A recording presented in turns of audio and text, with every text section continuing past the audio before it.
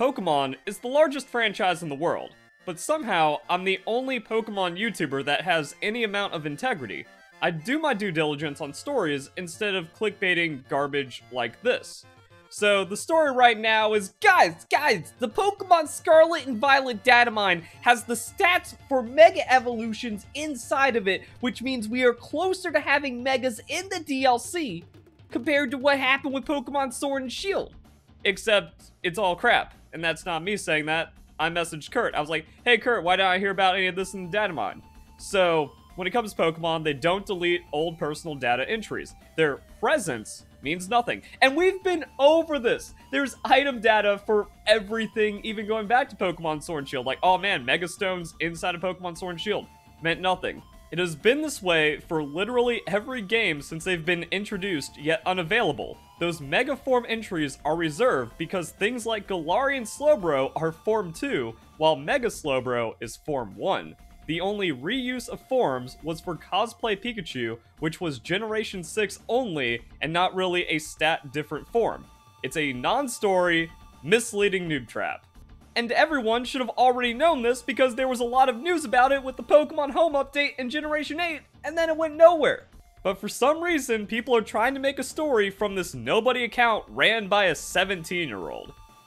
There's a reason why none of the data miners have talked about it. Don't see it from Kurt, Kazo, Matt, Anubis.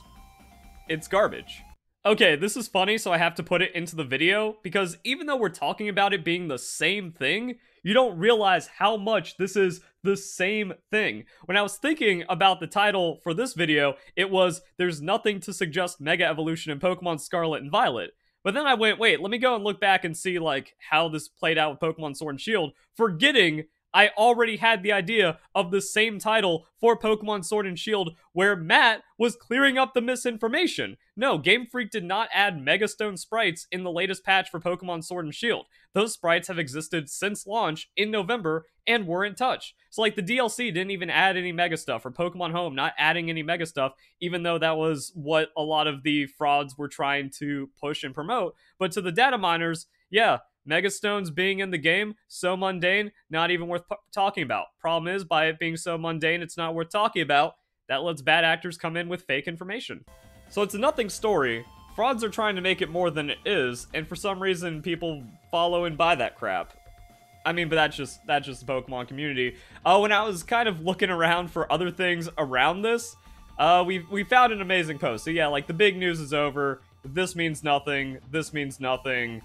We already saw it with Pokemon Sword and Shield. But now I want to see, like, how people were responding to it in that time. And just, again, how it went nowhere.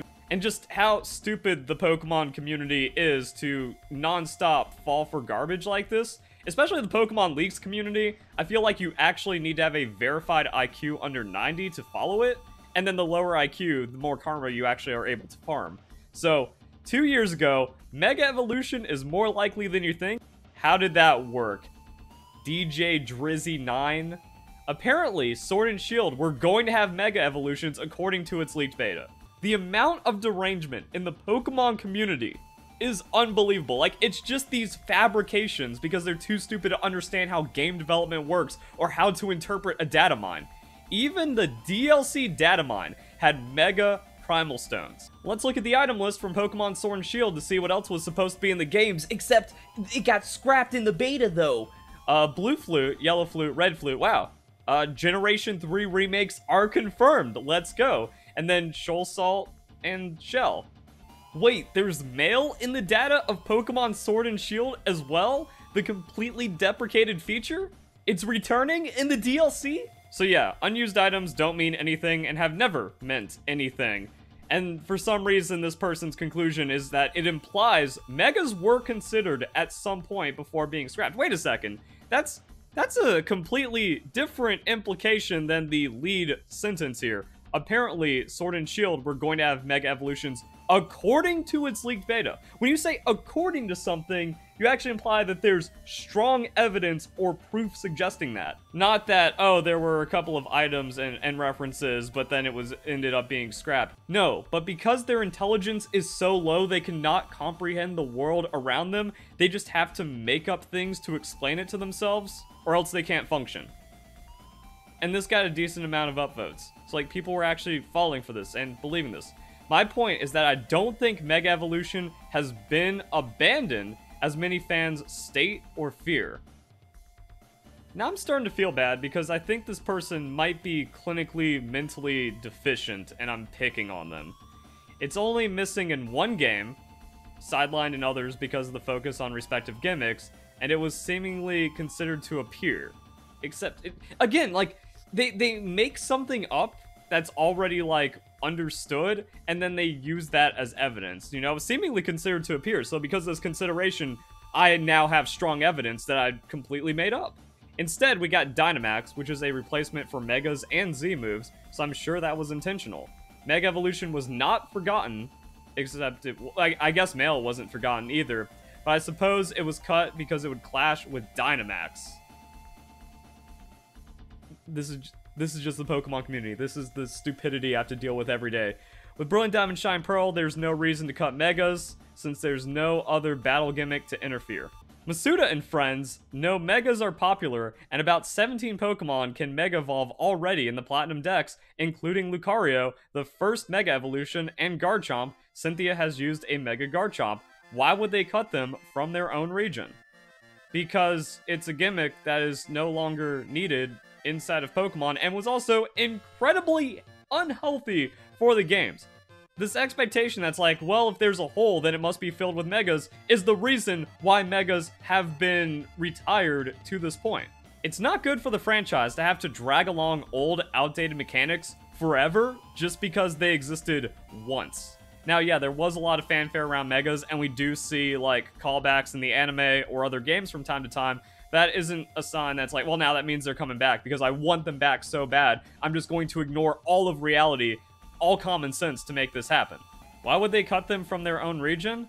Well, that's because Megas aren't native to Generation 4 either, so again, like, I don't like reality and I can't cope, so I'm just going to make things up. Modern Pokemon changes up gameplay with battle gimmicks, so Brilliant Diamond Shine Pearl likely to follow that trend. Except, Brilliant Diamond Shine Pearl was actually one of the truest remakes to its own detriment by not including most of the quality of life that's in modern Pokemon and making it not that great of an experience by modern standards, especially if you want to play competitive.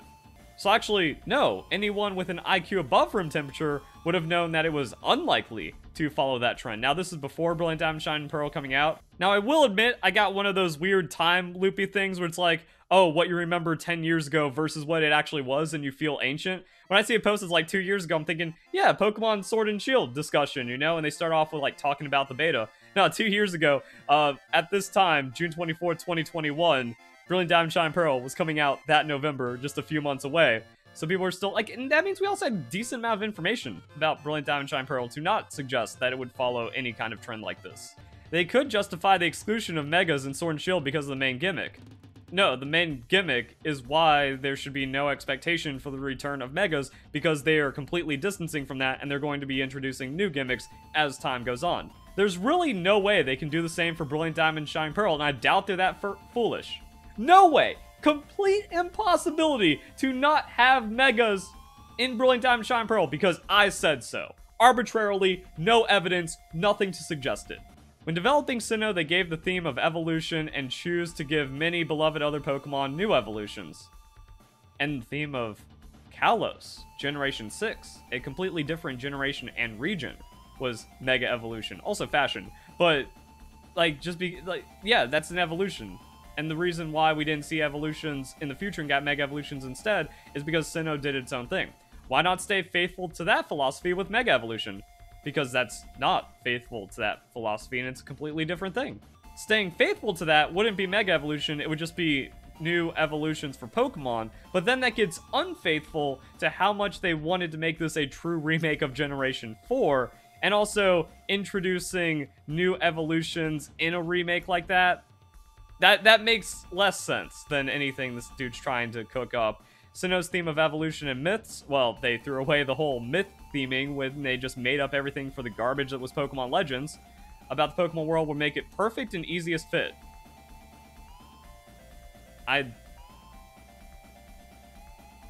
My brain cannot actually not unravel that. This person's too stupid for thought. The first region has got to be something... Alright. The first region has got to have something to say about Mega Evolution. The first region. Okay, so now they're going to the lore of Sinnoh being the first region, except Legend Arceus just said no, and might have even, like, suggested no, because we had Hisui at this point from Pokemon Legends. Did we get official information on the region being called Hisui in the first trailer? I don't exactly remember, because there weren't, like, a crazy amount of details, but I want to say that was, like, called Hisui, and I'm just like, oh, so now they're just completely making things up and throwing away all the lore of Sinnoh. So, I mean, if we're talking about Pokemon Legends, which is a main series Pokemon game, and people try to say, like, oh, well, it's not main series, so you can't hate on it, which is also weird, because if you're trying to defend it, but it's so bad, you have to, like, remove it from the discussion of main series. That's not an argument pro Pokemon Legends. It's all a mess. This is what happens when like just stupidity takes over in the Pokemon community, because everything is fraudulent and no other creator has any integrity whatsoever. So actually all the lore of Sinnoh has been completely thrown out, so you can't even use that as like an arguing point of, yeah, Megas make sense just cuz. And other mysteries of the Pokemon universe. There's mysteries in the Pokemon universe, therefore I can just make up whatever garbage I want. Let's Go Pikachu and Eevee can have them despite being targeted towards Go players, meaning it was unnecessary. That's a complete lie. Pokemon Let's Go Pikachu and Eevee was made for all Pokemon fans as a main series Pokemon game. Streamlining the game by removing held items and abilities, which was faithful to Yellow. Brilliant Diamond deserves more. Having all this laid out in a someone called this comprehensive. Making things up with no evidence, and then just being wrong about interpretations. Comprehensive. I know all this information, but stringing together helps further. When you are desperate for information for 4 months, you'll research to get an idea of what's possible to expect. Feels good to have logic to back up your beliefs. This is like when they deprive someone of all their senses, and then they just start, like, mad hallucinating. They just fabricate delusions because of their ill mind that has been completely rotted out by social media and fraudulent influencers, and then they never got to develop. This is the younger generation. Their brains never developed. Or even like the entitlement we see in even older generations like millennials. Everyone's all screwed up. Didn't go outside enough. They got trophies for free, and now they're just running around with their stupidity on display like this because all the other idiots will agree with them. Oh my. Oh, this got worse than I thought. I can't.